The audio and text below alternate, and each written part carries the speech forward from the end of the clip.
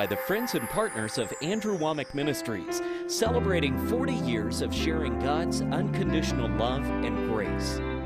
Welcome to Gospel Truth with Andrew Wommack. Today, Andrew illustrates the power of God's Word to change our lives in his teaching, Spirit, Soul, and Body. Now, here's Andrew. Welcome to our Thursday's broadcast of the Gospel Truth. Today I'm continuing a teaching on spirit, soul, and body, the truth that God used to just transform my life. I've never gotten over it. Here I am 40 years later, still excited by the things that God has spoken to me. I pray that this teaching has been exciting to you. You know, I'm not as exciting as a lot of ministers as far as I don't stand and scream and shout. You know, we've actually aired some programs before where they've seen me standing and walking and preaching, and I've had people write in and think that I was paralyzed is the reason I sit in a chair. And you know what? I'm just not a real animated person. And I have probably one of the biggest statements that I get. People say that they passed me on television for months, and eventually just something told them to stop and listen, and once they start listening, they like it. But you know, most people are looking for somebody who's screaming and shouting and sweating and wiping their sweat off their brow, and they want somebody who's talking in a gravelly voice, and they're wanting them to say, "Glory to God." And I just don't have any of the trappings that many people associate with being anointed. So anyway, sometimes I have to make this clear and say it, but you know, this teaching, it may not have all of the bells and the whistles that some of you like, but I promise you this teaching would change your life. You know, I'd just like to challenge you. I'd like to challenge you to take this teaching, the materials that we're offering, study this. And I would nearly defy you to study this teaching and not come out turned on and excited about God in a way that you've never been before. I really believe it's that powerful. And you know, also, this would be a great way for you to take somebody else and just issue that challenge to them. Just say, listen to this, study this, read through it, and see if it doesn't light their fire. I tell you, if this doesn't light your fire, your wood's wet. It's the way I believe it. So I've been sharing some powerful, powerful things. Yesterday, I started sharing that when you got born again, in your spirit, you were given supernatural faith, not human faith. I believe that it's important for you to recognize that there is a physical, natural type of faith, but that's all limited to what you can see, taste, hear, smell, and feel, your five senses. You can't use just human faith for spiritual results because the spirit realm you can't perceive with your five senses. There is a supernatural God kind of faith that according to Romans chapter 4, God calls those things which be not as though they are. And you need God's supernatural faith operating in you. And here's the good news. When you got born again using God's supernatural faith. That's what it says in Ephesians chapter 2, verse 8. For by grace are ye saved through faith, and that not of yourselves. It is a gift of God, not of works, lest any man should boast.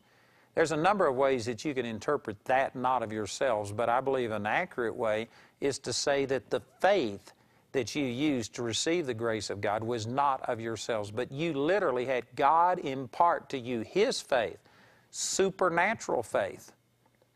Boy, that's powerful.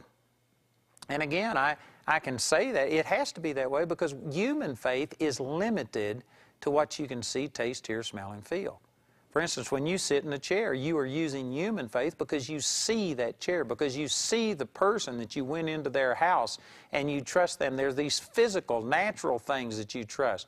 But when it comes to believing for salvation, you're believing for things that you can't see. How can you do that? You can't do it if you're only using a human faith. No, it's a supernatural faith. And the good news is that the supernatural faith that was imparted unto you at salvation, it doesn't expire. It doesn't evaporate. It doesn't just dissipate after a certain time. The gifts and the callings of God are without repentance. Romans chapter 11, I believe it's verse 26 or 29, says the gifts and callings of God are without repentance. Faith is a gift of God. You are saved by grace through faith, and that not of yourselves. It is a gift of God. And it does not ever go away. God never repents. He doesn't take it back. Now, at times you feel like you've got faith, and other times you feel like you've got unbelief. Somebody might say it's more than just feeling. I'm absolutely sure I've got unbelief. I am terrified at what the doctor said, or terrified about what this banker said, or this collection agency said, or terrified about, something. And you say, I've got fear. But the truth is, in your spirit, you've always got faith.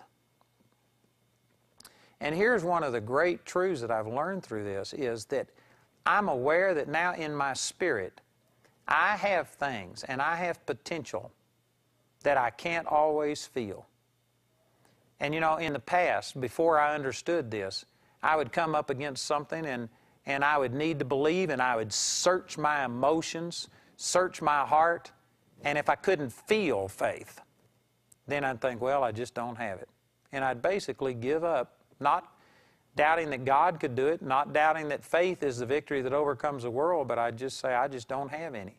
Now I've come to realize that in my spirit, I've got faith. It says in Galatians 5:22 that the fruit of the Spirit is love, joy, peace, long-suffering, gentleness, goodness, faith, meekness, and temperance. Faith is a fruit of the Spirit, and the Spirit bears this fruit 24 hours a day, 7 days a week, every day of the year. There are no seasons where the Spirit isn't producing faith. Faith is in there. And now because of that, you know what? When I confront a situation and I don't feel any faith, I still believe I've got it, because that's what God's Word says. And I have acted in faith at times when I felt nothing. I have stood and spoken to people when honestly, if I was to go by what I feel, I would say that this person's going to die. I didn't feel a thing, and yet I'm smart enough now. I've renewed my mind to the degree that I know not to speak out just what I feel. I know that when I am saying God's Word, that actually I'm operating in the higher realm of faith, because I'm going against all of my feelings. And I have seen great miracles happen through this. So this is what I'm trying to share with you, that you do have the faith of the Son of God in your born-again spirit. You don't have to ask for faith. You've already got it. You just need to, first of all, believe that it's there. Acknowledge it. That's 90% of the battle right there. And then after you acknowledge it, you have to learn the principles of how faith works and begin to start cooperating with it. But it'll work. But it won't work if you, first of all, don't believe that you've got it. And I meet a lot of people, I talk to a lot of people, and I would say that the vast majority of people believe that faith works. They just don't believe they have any. And Christians are praying and saying, oh God, give me more faith. You don't need more faith. You might need more faith operative. You might learn how to use your faith better, but you have the faith of the Son of God living on the inside of it. Let me read this passage to you out of Romans chapter 12, and in verse 3, it says, For I say, through the grace given unto me, to every man that is among you, not to think of himself more highly than he ought to think, but to think soberly, according as God hath dealt to every man the measure of faith. Now here in the King James Bible, it says God dealt to every man the measure of faith. A definite article, the, signifying a certain amount, the measure of faith. It is not a measure of faith. Now, I'm aware that there are some versions, the reverse standard version, and anyway, I'm not going to go into all of that, but I'm aware that there are other translations that say this differently, but I'm going to show this to you from a number of passages of Scripture over in Galatians chapter 2 and 2 Peter chapter 1 and other places. There's a number of different places in the Word that verify that every born-again believer was given the exact same amount of faith. Now, I don't know about you, but boy, that made a huge impact on me. When I first got to really seeking the Lord, I didn't doubt that God was real, and I didn't doubt that faith worked. And when I heard other people talk about how that they had seen great miracles happen and how they had believed God, I rejoiced at that, and I thought, man, that's what faith has the potential of doing. I didn't doubt any of that stuff. I just doubted that I had it. And I spent a lot of time asking God for faith. As a matter of fact, I don't want to teach on this because it would take the rest of this program, and I'm wanting to continue right where I am, but Let me just quickly mention that in Luke chapter 17, the disciples asked Jesus and said, Lord, increase our faith. And He came back and He said, if you had faith as a grain of mustard seed, you could say unto a sycamore tree, be plucked up by the root and cast into the sea, and it would obey you. And then He goes into a parable about a slave, saying, you don't tell your slave to come in and sit down and eat first, and I hope I'm not imposing on you, and would you please do something for me? No, He says you use that slave. And basically, I think the point that He's making is, you don't need more faith. The disciples were saying, Lord, increase our faith. He says, you don't need more faith. If your faith is only that big, like a grain of mustard seed, that's enough to do an unthinkable miracle nearly. You just aren't using what you've got. Boy, that's a powerful statement. And yet I see people all of the time, just like me, saying, God, I know faith works, but God, I just don't have any of it. Please give me more faith. No, you've got it. This says you were dealt the measure of faith. It's not like God gave you one measure and me one measure and somebody else another measure, and we've all got these varying amounts of faith. When you got born again, the point that I was making on my program yesterday, you were saved not by your own faith in Jesus, but God had to literally give you His faith. You were so bankrupt that you couldn't even believe the good news that Jesus has died for you. That's nearly too good to be true news. And you weren't there to see Jesus crucified, and with just human faith, you can't believe anything beyond your five senses' ability to verify and prove. When you got born again, you had to believe for things that you couldn't see, that you couldn't feel. How can you do that? You can do it because God gave you His supernatural faith, the measure of faith.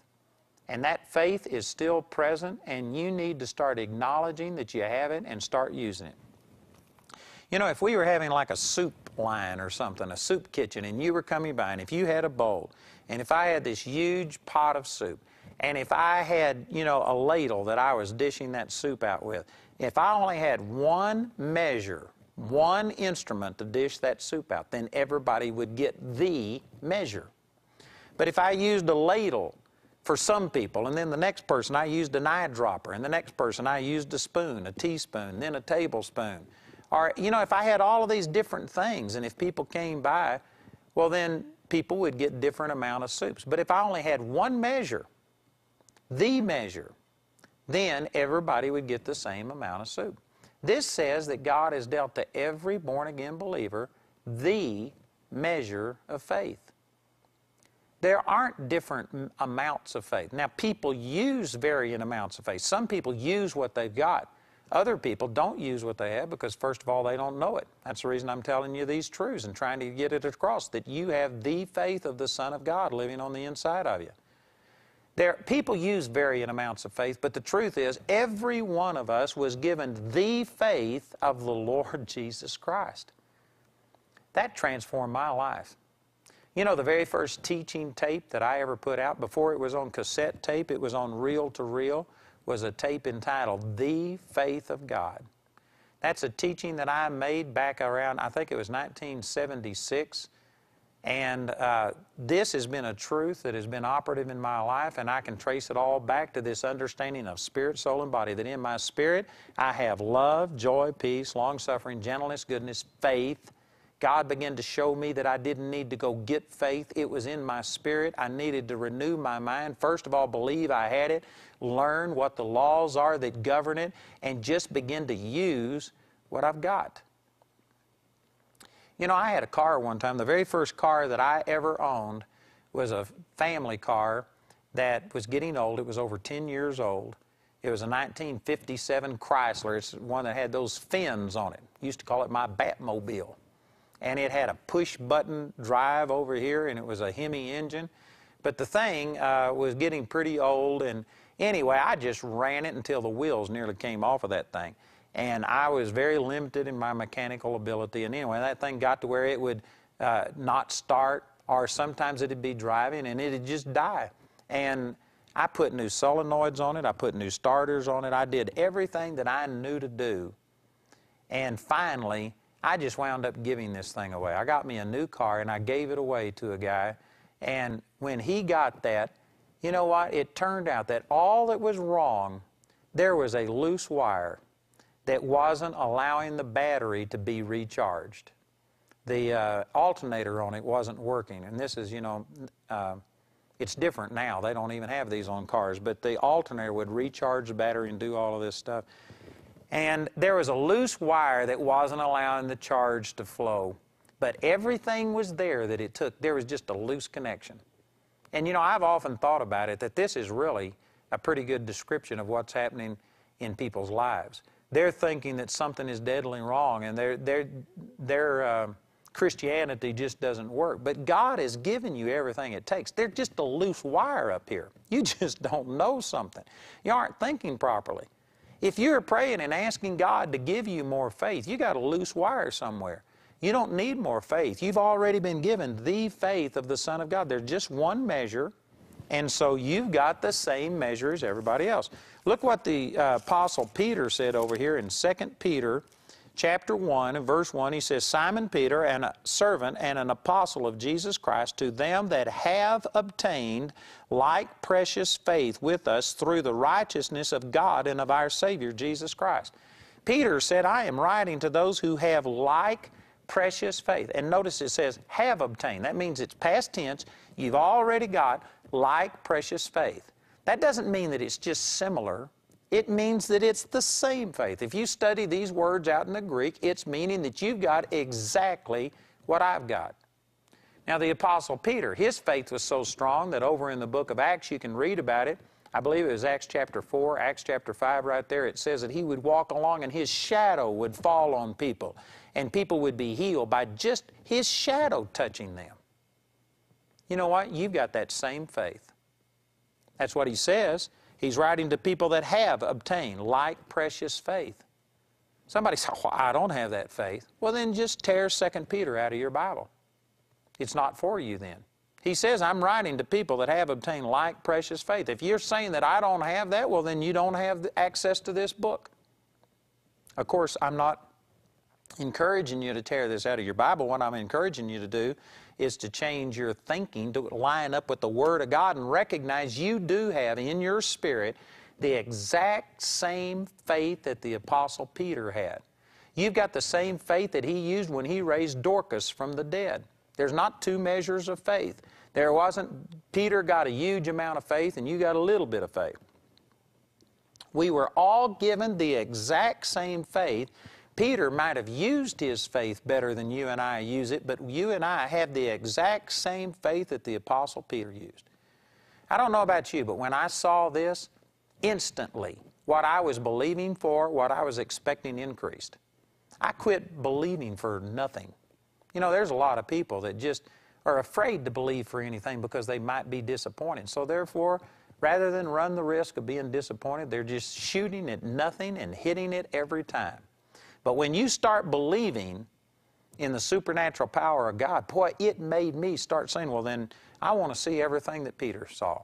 I want to see a man like at the gate of the temple, just lame for 38 years. I want to raise him up and see him walk. I want to see a person raised from the dead. I want to see miraculous. I want to have boldness to be able to stand in front of people who criticize me and have the ability to kill me and sit there and be unflinching and unyielding and just non-compromise and speak the truth. And you know what? I can't say that I've arrived yet, but I am seeing these things happen. Back when I first made this decision, back when the Lord first showed me these truths, I had never seen a single person heal. Matter of fact, back when I first started believing these things, did you know I was told that miracles passed away with the apostles and that there hadn't been anybody healed, there hadn't been any miraculous things like what we see in the Bible for the last 2,000 years, that quit after the last apostle died. And yet I began to learn these truths, and you know what? I saw in Seagoville, Texas, a woman who was blind, healed. I started seeing miracles. I saw a person speak who didn't have any vocal cords. They'd been cut out. And I laid hands on them and commanded the healing power of God. And I started seeing miracles. And I started seeing things happen. And as far as I knew, those were the first miracles that had taken place in 2,000 years. Now, since that time, I've come to realize that I was in a camp where there was a lot of unbelief. And that's the reason I had that impression. I found out that, man, miracles have been happening ever since, and there was a lot of people believing and seeing the power of God. But my point is that once I saw this in the Word, and once that I realized that I had the same faith that Peter had, the same faith that Paul had, the same faith that Jesus had when He raised Lazarus from the dead, when He walked on water, when I realized that I had this faith, it wasn't out there and I could pray and ask for it, but it was in me. It was all there, and the only thing that was wrong was I just had a wire loose in my brain. Something wasn't connecting. Something wasn't clicking.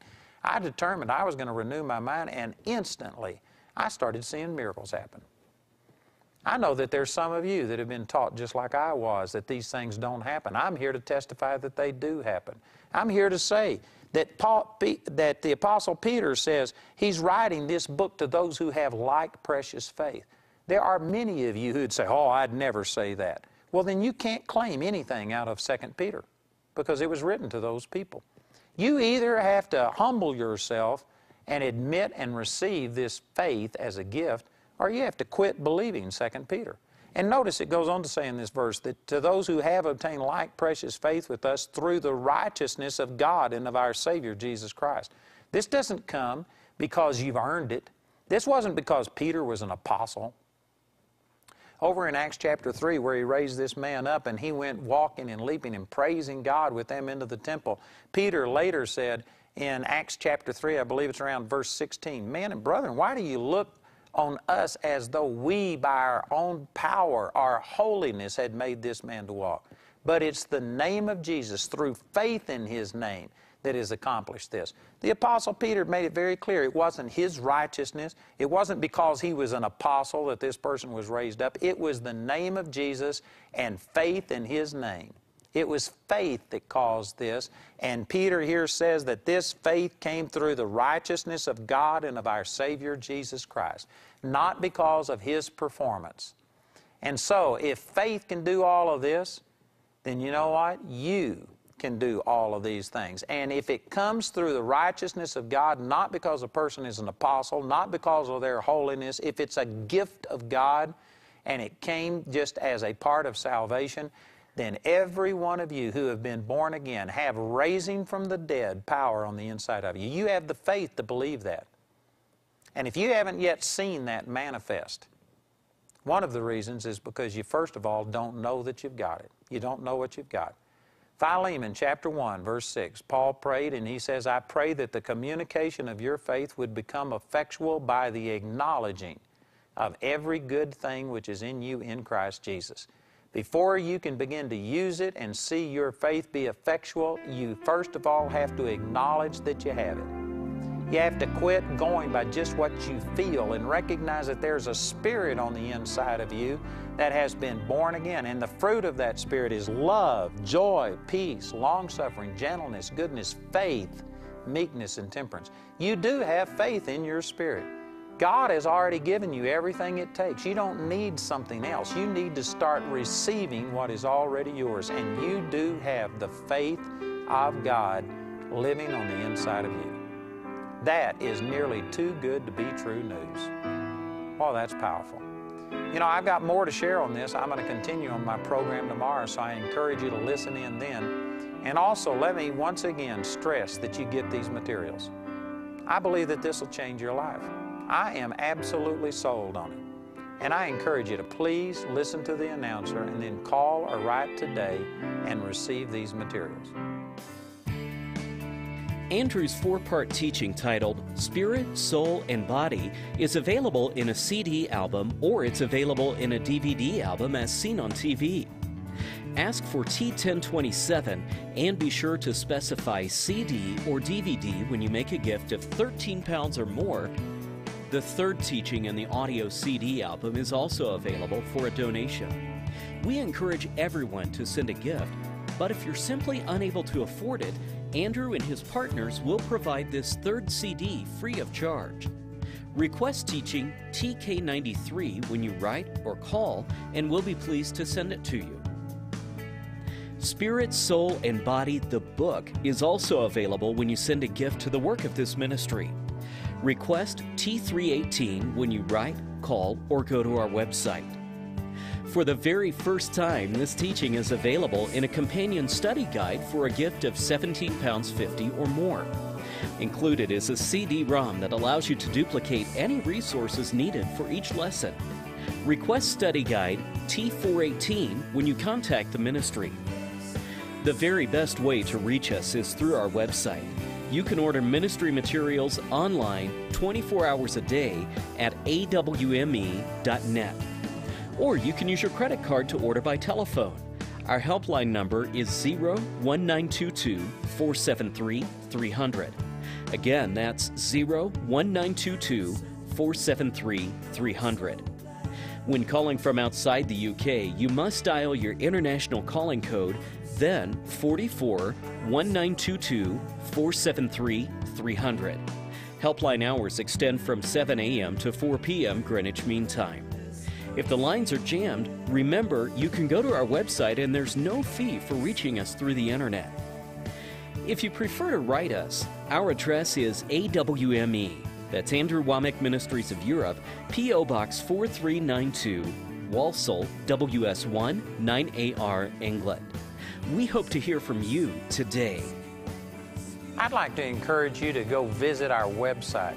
We have that address on your screen, and I tell you, we have one of the most powerful websites of anything I've ever seen. I get comments about how user-friendly it is.